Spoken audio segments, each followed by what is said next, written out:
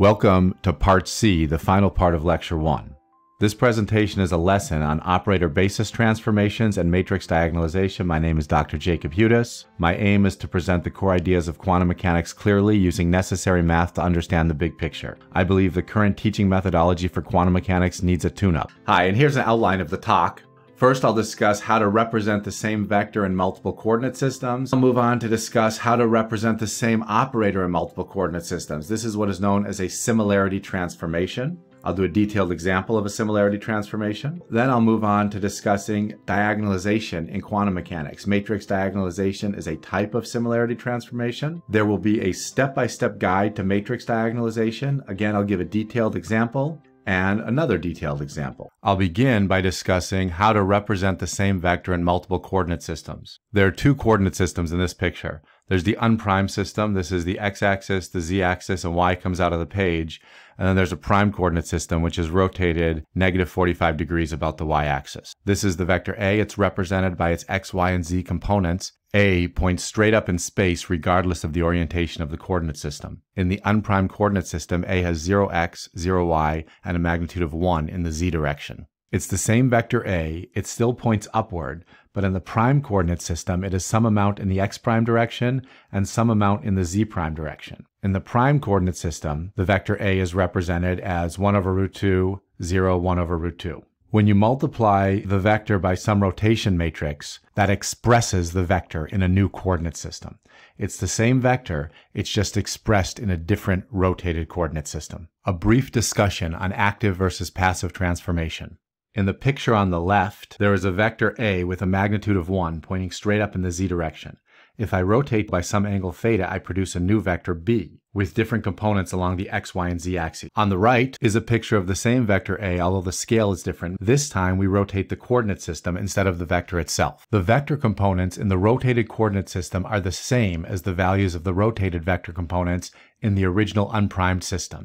Now I move on to discuss operator change of basis. This is known as a similarity transformation. Here is an equation where a matrix M multiplies a vector A and stretches it by a factor of 3. In the unprimed coordinate system, A is represented like this, and M is represented like this. Now if I rotate the coordinate system, I need to express A differently. It's not just the vector A that needs to be expressed differently, the matrix M also needs to be written in the new coordinate system. Here I present vector A and matrix M in the rotated coordinate system without yet showing how they were derived. The explanation will come shortly. Now I move on to a detailed example, transforming a diagonal matrix to a non-diagonal form. The goal of this example is to teach you how to transform a matrix operator from one basis to another. This is called a similarity transformation or conjugation. In this example, I will take the matrix M, which is diagonal in the x, y, z basis, and transform it into the x prime, y prime, z prime basis, rotated by 30 degrees about the y-axis. In the prime rotated coordinate system, the matrix M will no longer be diagonal. In this example, there's a vector A, represented by this black arrow. The matrix M onto A produces a new vector C. This yellow arrow is the vector C. The matrix M is an operator in R3, and it stretches vector A by a factor of 3. This matrix is the operator that transforms the coordinates from one basis to another. I want to represent the entire problem in the rotated coordinate system. This means I want to represent the vectors, also known as rank 1 tensors, and matrices, also known as rank 2 tensors, in the new coordinate basis. I can use the transformation matrix to represent vector A and C in the prime coordinate system. Here's vector A in the unprimed coordinate system. Vector A in the prime coordinate system is -0.50, 0.866. Vector C in the prime coordinate system is vector A multiplied by 3. I know that M in the prime coordinate system operating on A in the prime coordinate system has to produce C, again in the prime coordinate system. I know A and C. The objective is to find M in the prime coordinate system. That is the similarity transformation. That's finding your operator in a new rotated coordinate system. So now how do we get the matrix M in the rotated coordinate system? Start out with our original equation, M onto A equals 3 onto A. I'm going to define an operator S as a general rotation matrix. I can then multiply S on the left of both sides of this equation. So I have SM onto A equals 3S onto A. I know that SS inverse is the identity matrix, so I can insert the identity matrix anywhere I want to, and I'm going to insert the identity matrix in this location. Therefore, SM, S inverse S, this is just the identity matrix, onto A equals 3S onto A. We know S onto A is A in the rotated coordinate system, and therefore SM, S inverse is the matrix M expressed in the rotated coordinate system. This formula is the similarity transformation. For our example, we did a rotation about y by negative 30 degrees. That was the S, the transformation matrix, and then S inverse would be Ry of positive 30. This is the matrix represented in the prime coordinate system. On this slide, I'll recap the vector and matrix formulas for transformations in rotated coordinate systems. Rotation matrices express the vector in a different coordinate system. Just as a vector can be expressed in a different coordinate system, a matrix, aka rank 2 tensor, can also be transformed. A tensor follows specific transformation rules under coordinate changes, ensuring physical quantities like lengths and angles remain invariant. This is the transformation known as a similarity transformation. This is how you transform a rank 2 tensor or a matrix operator between coordinate systems. Now I move on to matrix diagonalization. What is it and why is it important? Are you in need of a great physics tutor? Dr. Hudis can help. Whether you're preparing for a high school test, AP test, or college exam, let me help you ace it. Are you an eager high school student aiming to get ahead and prepare for college level physics? Or maybe you're a college student and you want to learn even more advanced physics. Dr. Hudis can help. Visit acephysics.org and schedule a lesson today. Matrix diagonalization is a process that transforms a matrix into its diagonal form. Diagonalization aligns the matrix with a new coordinate system whose axes are defined by the matrix's eigenvectors. This is the key point. Diagonalization is finding the basis transformation that makes a non-diagonal matrix diagonal. There's one other thing I want to discuss. Matrices representing non-commuting observables, such as position and momentum, cannot be simultaneously diagonalized. The laws of physics dictate that you can't know both position and momentum with arbitrary accuracy. This is why those observables can't be simultaneously diagonalized. The eigenvectors of their respective matrices are not aligned along the same axis. Now that you understand what diagonalization is, let's go over the procedure to diagonalize a matrix. Matrix diagonalization involves changing to a basis where the matrix is diagonal. This procedure helps you find that transformation. So here's a step-by-step guide to diagonalization.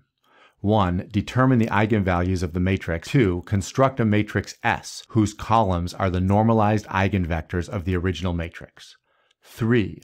Compute the inverse of matrix S, denoted S inverse, by arranging the eigenvectors as rows instead of columns. 4. The diagonal matrix D is then found by the transformation D equals SM S inverse. Sometimes the similarity transformation is written with an S inverse at the beginning, and sometimes, like it is here, and sometimes it's written with the S inverse at the end, like it is here. They both mean the same thing, it's just a matter of interpretation. Now let's do an example. Here's a matrix M, and this matrix is not diagonal. As you can see, there are numbers which are off of the diagonal. The task is to diagonalize matrix M. The first step is to determine the eigenvector. I used MATLAB. These are the 3 eigenvectors. They're already normalized.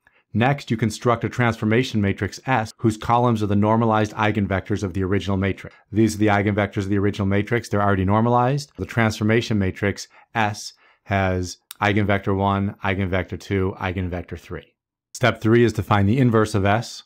The inverse of S has eigenvector 1, has the eigenvectors along the rows, not the columns. The diagonal matrix D is found by this transformation, SM S inverse. We know M, and so M diagonal is equal to S, M, S inverse, and this is the diagonal matrix M. To truly understand the concept and the overarching ideas of similarity transformations, let's dive into example 2. This example will help you visualize basis transformations clearly, if you follow along carefully.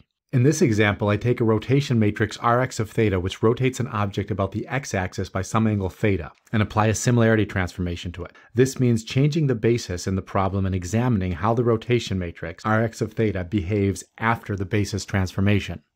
In a right-handed coordinate system rotating by 90 degrees counterclockwise around the z-axis, we'll switch the x and y coordinates such that y becomes x and x becomes negative y. You can see that in the diagram in the lower right. This is a 90-degree rotation of the bases about z.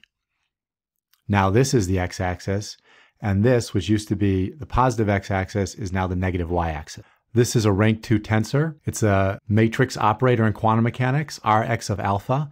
I want to transform this tensor from this coordinate system to a rotated coordinate system. The way that I do that is with the similarity transformation. I take S, tensor S inverse. This is the operation, and the calculation yields this matrix in the lower left. Notice that this new matrix, this new tensor operator, is the rotation matrix Ry of theta. A rotation about the y-axis by some angle negative alpha is identical to a rotation about the negative y-axis by some angle positive alpha. In the unprimed coordinate system, the astronaut would be rotating about the x-axis. It would be like this. So it would be Rx of alpha.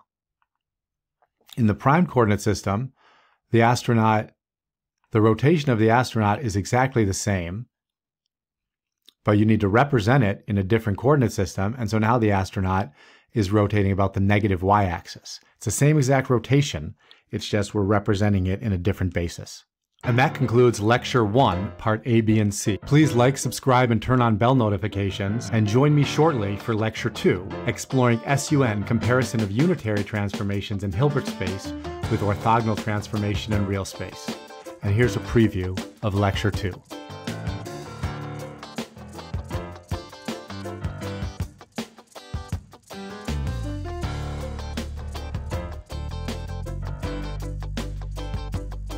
Are you in need of a great physics tutor? Dr. Hudis can help. Whether you're preparing for a high school test, AP test, or college exam, let me help you ace it. Are you an eager high school student aiming to get ahead and prepare for college-level physics? Or maybe you're a college student and you want to learn even more advanced physics. Dr. Hudis can help. Visit acephysics.org and schedule a lesson today.